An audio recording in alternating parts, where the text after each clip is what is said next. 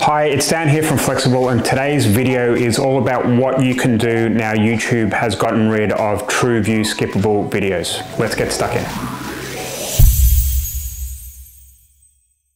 Okay, so what has Google said? Right, they've replaced the TrueView skippable ads with video action ads, okay, which means that before, where you had the option to have a creative, which was just being able to shown in that clickable format, you can't do that anymore because they've replaced it with essentially what are the old kind of responsive ads, which means that once you upload your video creative, they're just shown in lots of different spaces all over Google's ad network, okay, which is great because Google, you lose some control, but Google has said that they want to do this because they believe they can get you more conversions.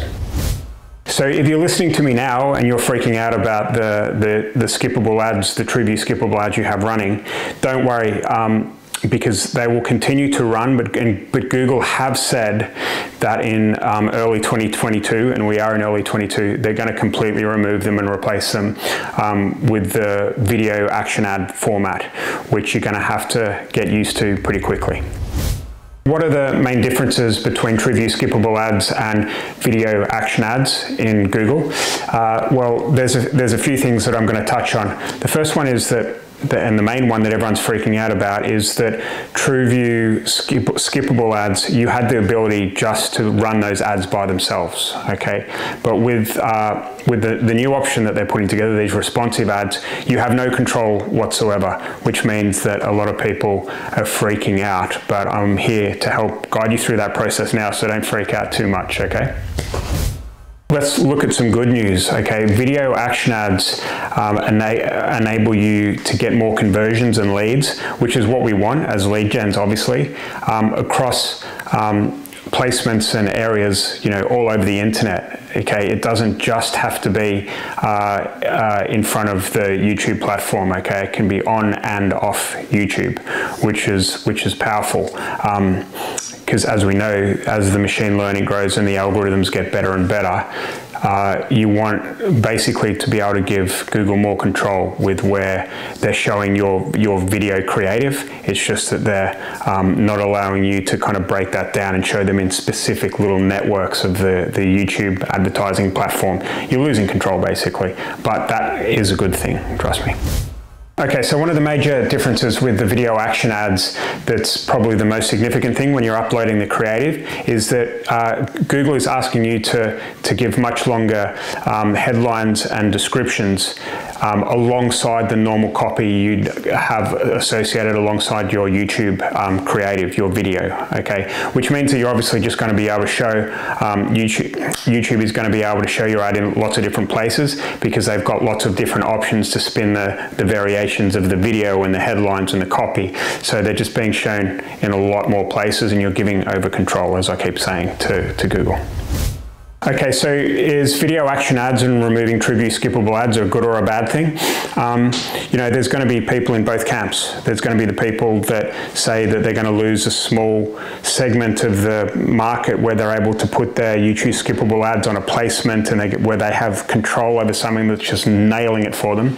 They're going to lose that. But on the other hand, you have newbies or people that are really good at writing copy and understanding the market and the creative, that are able to do really well out of this because they're not someone that's super analytical. And I think that's what Google's trying to achieve here, right? They're trying to help the average marketer, the average business owner, to be able to put up an offer and a creative that kind of works anywhere on the market, let alone trying to have to find that little kind of sub-segment. So for me, you're going to have the advanced media buyers, the analytical types. By the way, that's not me. Even though I've got an engineering background, I like to work on the, understanding the market, understanding the customer, understanding the different angles, spinning the offer 100 different ways. That's what I like doing, and I think that's where the real kind of value is and the future of kind of lead generation, rather than kind of the analytical media buying bits. So as I said, there's going to be people in both camps. Me personally, I think this is a good thing. So what would we do if it was us in your shoes? Okay, Flexxable, we obviously run ads. We're a lead generation agency. We also teach lead generation. So we see a lot of people coming through our community and on our weekly calls and inside our groups that are kind of freaking out about this and are worried about how to handle the situation. And I've touched on this before. You know, for me, what you want to be able to do is focus on coming up with the angles into the market, okay, that are going to make the difference. And not, you know, this is important as well. I might go a little bit off topic here, but it doesn't matter where your ads are shown if you have something that's really enticing to your customer avatar, the person you're advertising to. So for example, I was on a call today with one of my students, and he was talking about a real estate offer. All right, I'm definitely going off tangent here, but I think you'll find this interesting.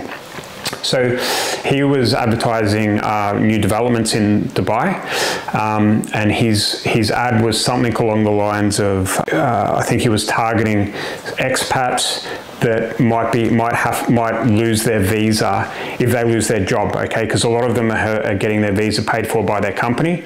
And the flip side of that, which I think is a really good hook, is that if these people buy a residential property in Dubai, then they automatically get the visa. So for me, that is a really good example of an ad that is going to cut through the ad networks, because it's something that's going to appeal to that subset of the audience, all right? And one thing that he was doing, where he was making a mistake, is he was trying to sell a development within the YouTube creative, okay? And that's a problem as well, okay? You want your landing page and your funnel to be able to capture the lead. You don't want to put that inside the ad. All right, so you want to be able to develop intrigue. So the YouTube ad might say something along the lines of, if you're an expat and you're worried about losing your visa, then there's a way that you can do this and not risk you losing your job and being relocated as a family. Okay, which means that there's a lot of intrigue in the ad. You're selling the click to the landing page rather than selling the development, okay? Let the funnel capture the lead. Don't expect the ad to do that, okay? And that's an example of why it doesn't matter where you're showing your ad across all these networks, okay? It matters that you have something that's really going to get people's attention and get the click that'll lead to the landing page, which will then generate the lead, okay? So in a roundabout way, what I'm trying to say is that if you can focus on that, the angle, you know, selling the service, selling the click, not the service, and using the collateral that you might already have from Google Discovery, or, you know, what's already working in your TrueView ads, or what might be working on Facebook for your offer. If you can kind of combine them all into your creative that you have now with these new responsive ads, then that's when things are going to hum and work well for you. Okay, so I've gone off topic here a little bit, but I hope you understand my situation with what I think you should be doing and what we would do in your situation. So what is the byproduct of the new video action ads that YouTube or Google have introduced, okay? So if you can get your offer, your angles into the market, you can sell the click instead of the service, and you have all of this dialed in. It's not that complicated, really.